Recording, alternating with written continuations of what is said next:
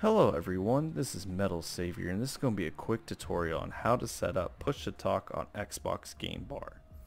If you don't have it already downloaded, there'll be a link in the description below. Once you have completed that download, you're going to have to push Windows and G at the same time. Once that pops up, you go into settings, go to party chat options, then enable push to talk, record a keybind.